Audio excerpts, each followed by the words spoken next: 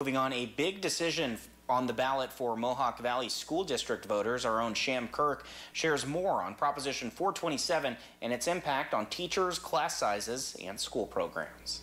I'm here at the Mohawk Valley School where voters will be deciding on a budget override this November. Officials say this is needed to keep teaching positions and programs in place. Sometimes the public doesn't understand the rules that we have to follow. Proposition 427 is asking voters across the Mohawk Valley School District to approve a renewal of a 15% budget override, a measure that helps fund teaching positions, class sizes, and programs.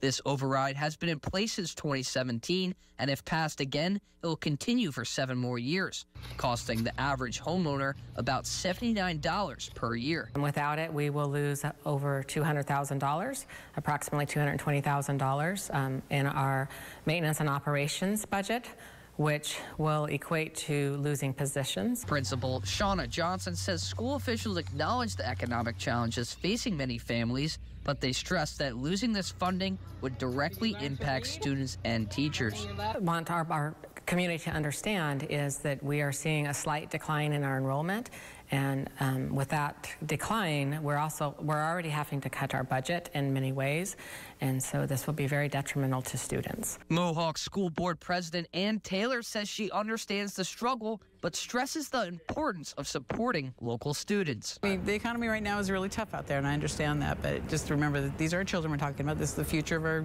country, really. The school district also faces unique challenges maintaining newly renovated facilities.